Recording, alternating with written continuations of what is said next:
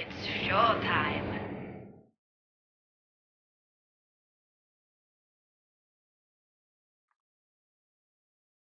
Okay guys, welcome back. You are watching the STPL. I'm Kix, your host, and joining me for the fourth and final game of our second set today is a very tired Rapid. That's true. It's been a very long day for me. It'll be a very longer one tomorrow, and the next day will be one. Wow. It just gets more enthusiastic here with you casting, so hopefully I'm not having a negative effect on any of this by keeping you up so late, but you did offer, so thank you once again, of course. But let's quickly get into the next game. I don't want to keep you too much longer. I'm just quickly setting up the replay with the right players. As we did just see Red take down White 3-0, so this is going to be the ceremonial match here. And it's going to be between two players that I'm just putting in the overlay. And it's going to be on Actec, so should be kind of cool, but let's quickly head on over to the overlay and then we can get started with who's playing. As I just quickly set the colors.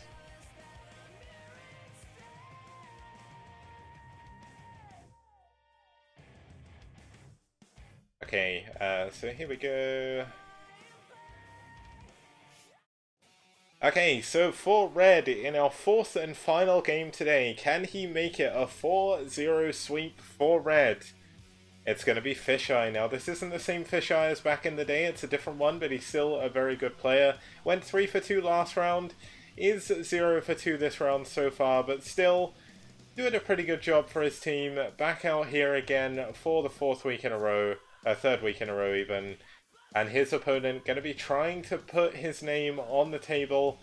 Trying to put White back with a little bit of pride as well. He went 4 for 0 last round himself. But is he going to be able to stop the 4 for 0 coming in from fischei? It's going to be up to Bai, who is another Terran player. I'm not sure if Eskia is around, but he would be loving this series. He loves Terran players. But either way, fischei versus Bai, and they are going to be playing on Neo Actec. Neo Actec very quickly, 3-player map, 12, 4 and 8 o'clock spawns, 3 gas bases, 11, 3 and 7. And mineral-only thirds, which can come into this in TVP. Now, whether or not they played on the IC Cup version of this map or the official version, in the official version there is a droppable natural, which we could see here. But I'm not really too sure what version of the map they played on. IC Cup changed it without really thinking it through. But either way, let's head on to the game, and let's get started with our fourth and final game of this evening.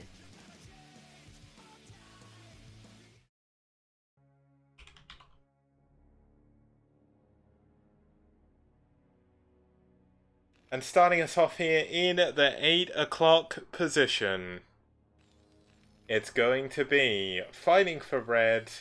Fighting for white even. It's going to be the orange Terran by.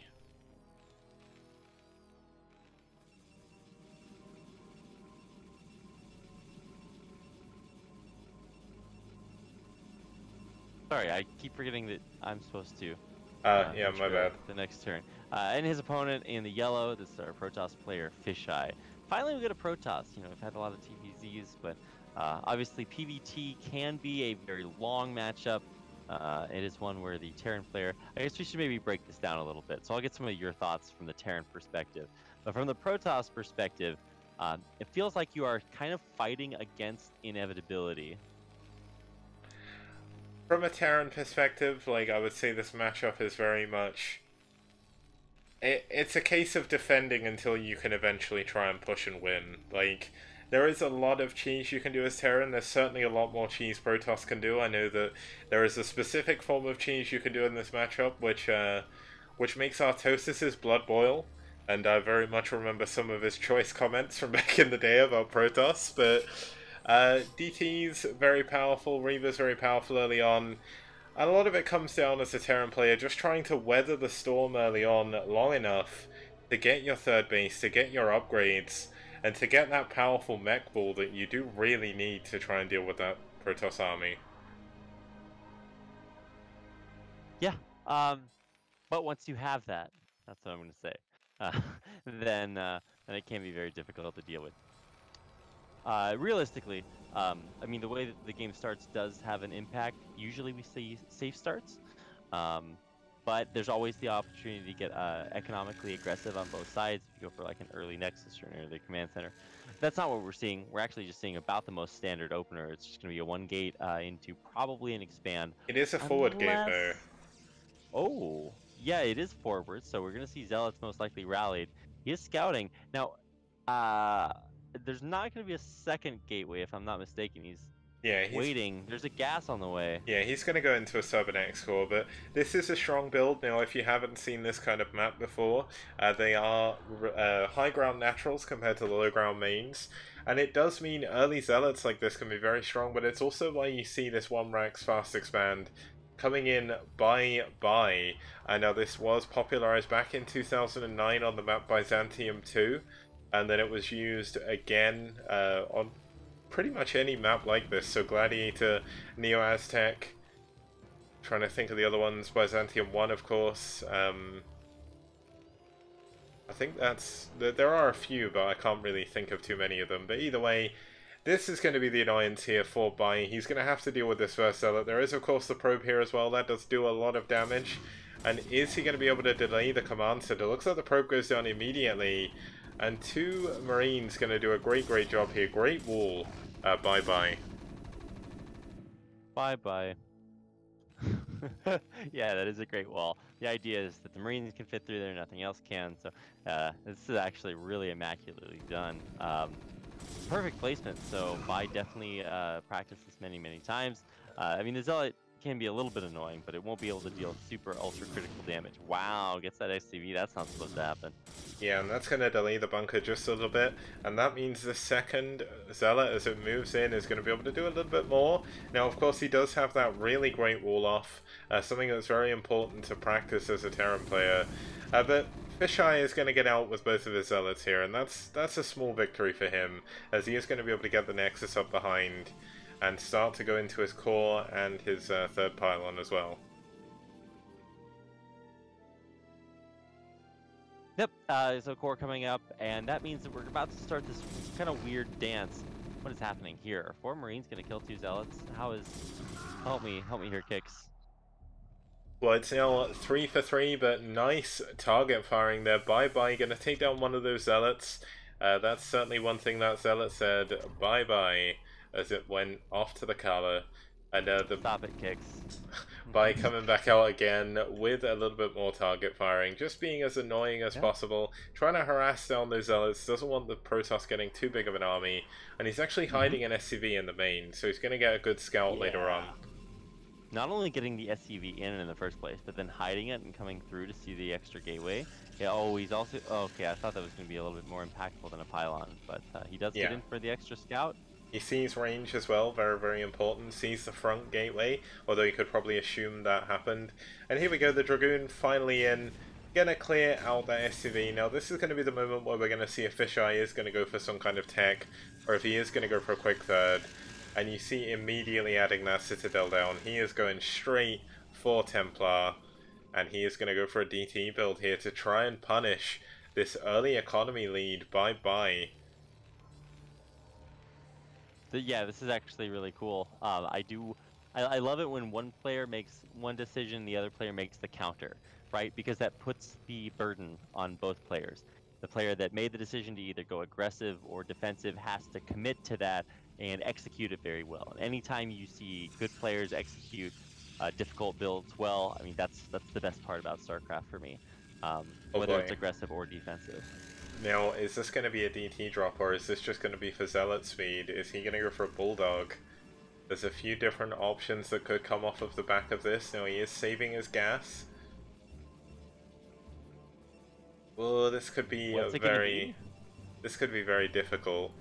Oh, it is. They are playing on the official one, so they've got the droppable natural as well. Not that that really matters for Protoss, but Templar Archives. It is Artosis' worst nightmare. It's a DT drop. Yeah, and this is not popular, by the way, guys. This is if you are a bad person. Like, if you take joy in the suffering of others, this is how you do it. Yeah. DT drops are The problem with DT drops is that initially, especially back in the day when Boxer was really good, nobody was really good at really anything. Everybody was just kind of okay, and then there were moments where players would figure things out, like Shark figuring out Micro. Oh my god, like that just totally breaks the matchup. It's game changing. Yeah. Or Boxer figuring out that, by the way, lots of bunkers are really good early. You should just build a lot of them, or proxies, or floating, or like any of these innovations. It was an era where you could realistically win if you were more creative than your opponent.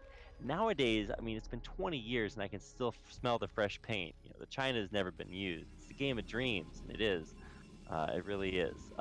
And one of the reasons that it is because everybody's figured out not everything, but like 90% of everything. And one of those things is DT drops. So anytime you figure out how to defend against something, that limits the window of effectiveness for it. And for DT drops, that window is just very low, very small. And so look at what Bai is doing. He's got a turret, right? He's got turrets in his main. He's got scans, and like, come on, man. DTs are gonna struggle against all of them. He does need to be careful though, because if the shuttle does get into his main, yes, he has a couple of scans, but you can keep picking up to avoid those. He actually needs a turret near his mineral line. Now, I say this as someone who has lost a game because of this. Like, the shuttle is probably going to go down, but it's coming in from a good angle, and you're going to get hit by one of the... Oh, no, never mind. Oh, the DCs are going to get into the main, but there is going to be a scan. But how much damage can they do before they die? That DT is out of scan range. Yeah. Wow, this is actually a lot more damage than I expected. Wants to avoid running into turret range, and he does lose one for free, which is a little bit awkward. But the second one was going to come in and keep killing SCVs. Yeah, this is a pretty big move. A nice scan does go down on the DT. DT unable to get out of that. Only getting three SCVs, which for the cost of a shuttle and 2 DTs is not worth it in the slightest. And it is going to put fischei behind, especially because Bai... like, while all this was going on, he built the wall at his front ramp. He's built a semi-wall at the other ramp, and he's immediately taken a third base. So Bai is very, very well versed in this matchup, especially on this map. Yeah, what a god. Perfect reaction. That's exactly what I was talking about. Players know, hey, I'm taking this damage, this is the build, this is how I hold against it, and I mean, that's exactly what he did. Perfect practiced reaction. So, yeah, Bai, you can tell he's a really solid Terran player.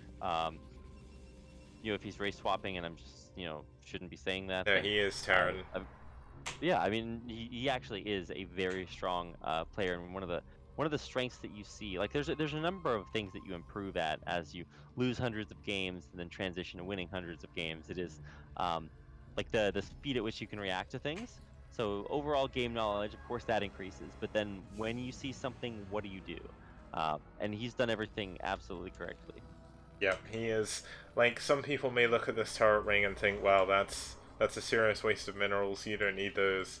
You really do. Like, it's so important.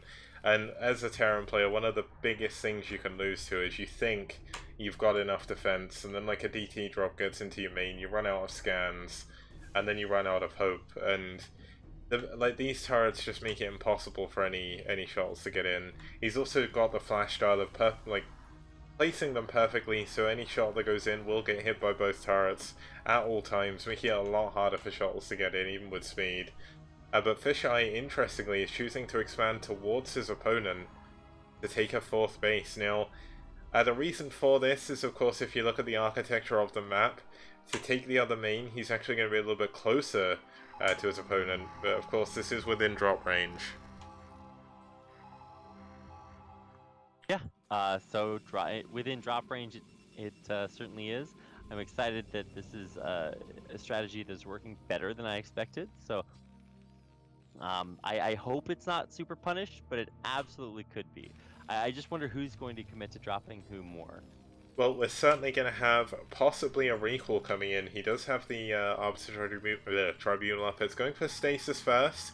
Stasis incredibly important against early game Protoss. Now, you can see Bai using a lot of his scans just to check absolutely everything. He doesn't want to get caught off guard by anything.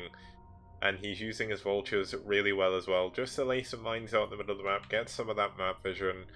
And also just keep an eye on the Protoss. So only +1 upgrade done for our Terran player. Should be seeing another couple of upgrades coming in soon. +1 armor uh, and +2 attack. So he's going to go for a 2-1 attack here that could push out a little bit sooner. He does know his opponent's trying to take a 4th base, so this could be in reaction to that. But the Terran player, Bai, is certainly in a good position right now. And it's actually going to be quite hard, without good stasis, for fischei to really hold on to this. Yeah, and he does not have that. He's actually researching recall instead. He So, got that first. He already got stasis. did he Yeah. already get stasis? Yeah. Sorry, I wasn't watching the production tab. I'm not cheating like you are. I'm not using the production tab. I clicked on the building earlier. Wow, okay, I'm just bad and you're amazing. Okay, we'll just go with that one. I can't save myself here. DT's gonna help, but of course mine's revealed DTs instead of scans, so that gets taken out. And I think that Bai realizes, hey, there's an easier prey. Yeah. And he's just gonna push out and take out the 4th. Now, not only this, but by taking this position, he blocks off the natural sort of big ramp down into the main, or down into the middle, and the Arbiter in the wrong position. Oh my god, a huge Mind Drag, actually taking out a couple of Dragoons there. And fischei just not engaging this well at all. A great engagement by Bai. Great unit positioning as well. And I mean, we could be saying bye-bye to fischei here right now. Bye, bye. I've been thinking of the oh, nice Mind Drag on the Zealot, doesn't get too much. Yeah. But I've been thinking about the Backstreet Boys song, which is like bye bye bye, you know, bye bye bye. Yeah, well, that would be what you would sing if you were losing, but he's doing pretty well. Yeah, he's doing pretty well. But you know what? I mean, fischei just not engaging this properly at all. There's mines blocking off the side ramp as well, and Bai is looking like he is certainly the stronger player on the day here. Now, Bai gonna look to push up to this ramp. This is something you can never normally do, but he is so far ahead. He's actually just going with the A move. Does do a siege in a very precarious position, but it's gonna work out for him. And fischei, down 80 supply now almost, is going to struggle to hold on any longer. And we do have that 4th Mason for Bai as well. Right, and that's really kind of the nail in the coffin behind all this, besides the actual battles, the economic battle being absolutely won. So this 3rd is going to die, and with it the hopes of fischei. Yep. Now, unfortunately, it was a little bit more of a one-sided game. He actually got a nice D-Matrix down, a nice kill on the Zealot, but those mines are very close to all those tanks.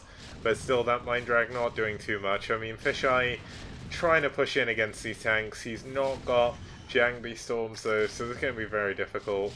All his Dragoons going down again, and slowly but surely, with these huge amounts of reinforcements coming in, the 5th base coming up from Bai as well, fischei is slowly dying here.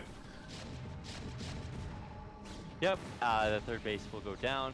This is very, not very highly upgraded, but 1-2 is still very good for a mech at this stage. Yeah. And of course, he has the next level of upgrades coming through. Not the case for fischei, who's still on just +1.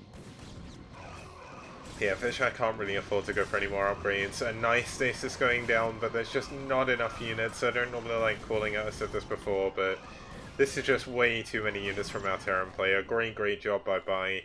Very good macro by him as well. And GG. Bai is going to take down fischei and give White a little bit of hope. Well, not hope. Well, I guess it is hope because they went 3 for 1 in the end. But I'm going to take it back to the overlay. I'm gonna let Rapid go as well. So just so I can sort of close up and he can go and get some sleep. But hopefully you had fun, Rapid. I had fun casting with you. Any closing words for your wonderful fans? No, that's gonna be all. I actually have to get going really quickly. So thank you for always, as always, for having me, Kix, and thanks for running STPL. I know it's a big commitment, but it's always nice to have more Brood War games. And congratulations to the players and teams that won today. It's great to get a chance to cast those, and I hope everybody that watched enjoyed the games as much as I did. Okay, well, you sound unbelievably tired, so please do go get some sleep and enjoy the. I guess you'll be watching the GSL versus World Finals tomorrow, so have fun with those, and see you next time.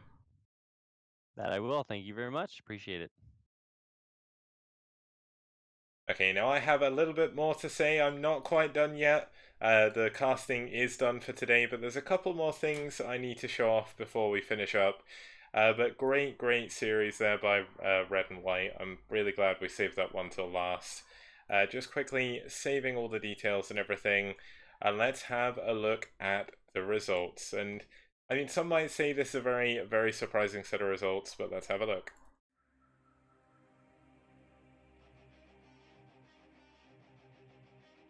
Okay, so as you can see there, White Clan being taken out by Red in a 3-1 victory. Cadenzi taking down Juani. That was a really cool ZBT by her. Ku taking down Famasi, the best player from round 1.